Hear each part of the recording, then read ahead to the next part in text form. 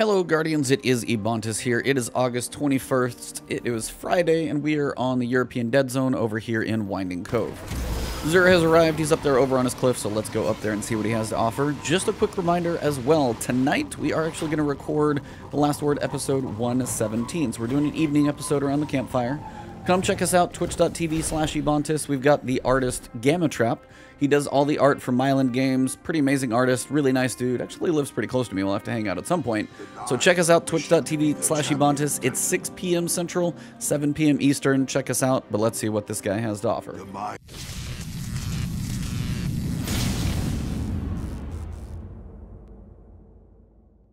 Alright, Guardians, so of course the exotic engram, make sure you do purchase this one if you're still trying to build out your collection of exotics, and then if you do have them all and you got plenty of shards to spend like I do, you know, spend 97 shards, see what exotic you get, and see if it's got a decent stat roll on it. Remember, whatever character you're on, you're probably going to get an exotic for that character, so if you want a Warlock exotic, go to your Warlock and then go to Xur. Let's see what his inventory is this week. First one we've got is Lord of Wolves. Now, shout out to this weapon and Christopher Barrett. He's been at Bungie for 20 years, and his 20-year reward was actually a real 3D built model of this weapon.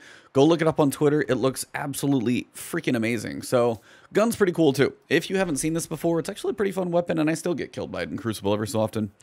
The perk is Shrapnel Launcher. Fires a powerful short-range burst of solar damage. Now, technically, as I said, this classifies as a shotgun, but it is like a 5-burst little like solar shotgun thing. And for one, it'll kind of kick your butt in PvP if you walk up to it. Release the Wolves is the other perk. Now you can swap over to it. It's swapped to a longer but more powerful burst. It's a little harder to control. People on PC have an easier time. Console, this thing is probably not that prevalent. But if you're on PC especially, switch over. I've been melted by this thing in PvP, so it is fairly powerful. And if you ever need like a solar, burn and you need something to burn stuff down, this thing is still fairly powerful. Now for range, Xenophage is probably going to outshoot it, but this one can be actually quite a bit of fun as a shotgun. So if you don't have this, never used it before, it's not a bad little shotgun to have. Never know when certain things hit their heyday, so if you don't have it, make sure you buy it. For the hunters, we've got the young Ahamkara's spine. So again, remember Ahamkaras are dragons, so you actually got the bones on the arm, always very cool looking. And the perk is Wish Dragon Teeth. Increases Tripmine grenade duration and blast radius. So when you throw the grenade, for one, the grenade is going to last on that wall or wherever you plant it longer, and the radius of detonation is going to be bigger. Ability damage grants Tripmine energy. So if you do damage with the grenade, you're going to get grenade energy back. Now normally in PvP you might get some of it back for a kill or something like that, but if you get a decent group of enemies in a PvE setting, you might get most of your energy back, get that grenade back even quicker. And to top that off, it's a decent one, probably more for PvP because I don't picture Tripmines being a huge PvE grenade. But you've got resilience if you're trying to get that magical 6 resilience in PvP. You got a 65 total stat roll and just a decent blend of stats. Nothing got trashed too hard. Recovery is a little low, but I mean discipline, being as it's related to grenade, at least isn't 2, it's 10. Intellect 12, strength 10.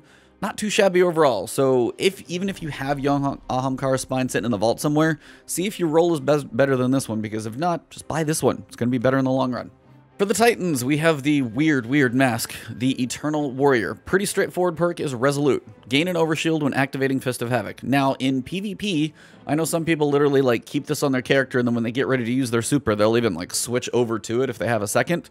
And then when you cast Fist of Havoc and you're running around trying to get all your, shoulder charge kills and stuff of that nature, you're harder to kill. It's pretty straightforward. Now, the only thing about that is you only get the benefit of this exotic while your super is active. That's it. So if you're doing anything else in the game, whether switching weapons, other abilities, buffs, grenades, nothing else, it is only for Fist of Havoc. But if you are running that super, I've heard some people will literally run that super and then switch over to this exotic before they cast it. Say they wipe or something, go back to starting point, switch over to this one, and just get more out of their super. If they die again, switch back. Depends on if you're on, PC or console, because menus can definitely be slower on console. But I've heard it get used that way. I don't love this exotic because it's literally just for your super and that's it. But overall, if you like Fist of Havoc, this is going to make you stronger while using it, so maybe it's one that you're going to like. Got 63 total stats, again, pretty well rounded here. 10, 8, 14, 10, 10, and 11. Nothing actually got trashed too hard. Discipline, intellect, and strength are at least at 10, so this will bump you up a tier in each of those. So overall, if you like Fist of Havoc, this may be something you want. Finally, we've got the Astrocyte verse, and this is actually one shout out to Nimplays. He's got some awesome pictures with this one, and your perk here is going to be Move to Survive. Blink further and more frequently, so your cooldown between your blink is going to be much less. Weapon readies quickly out of blink, and radar remains up while blinking. So if you are a Warlock who likes to blink, that's just your playstyle, that's your build, this is your guy. Definitely going to help you in PvP when you're moving around. Do it more frequently, keep your ready up.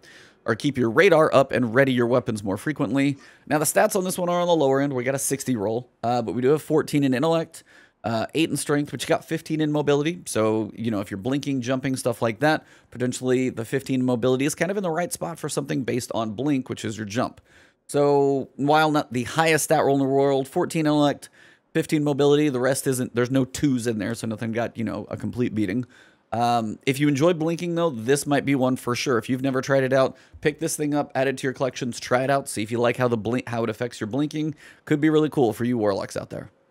And that wraps it up mostly for Xur this week. As I said, it's August 21st, and that quick reminder, we are recording Last Word episode 117 again tonight, 7 p.m. Eastern time on my Twitch channel, twitch.tv/Ebontis. If you guys want to follow me or just any updates, you can also find me on twitter.com/Ebontis. And then right here on YouTube, you guys were amazing. We took 50,000 subs, and you guys have blown past it with a few hundred more. So if you are new to the channel, hit that sub button and the alert bell. Keep my videos always coming to you related to Destiny news and other games that I cover. If you enjoyed the video, drop a like below, leave a comment and a suggestion, and have an awesome day. I'll see you soon.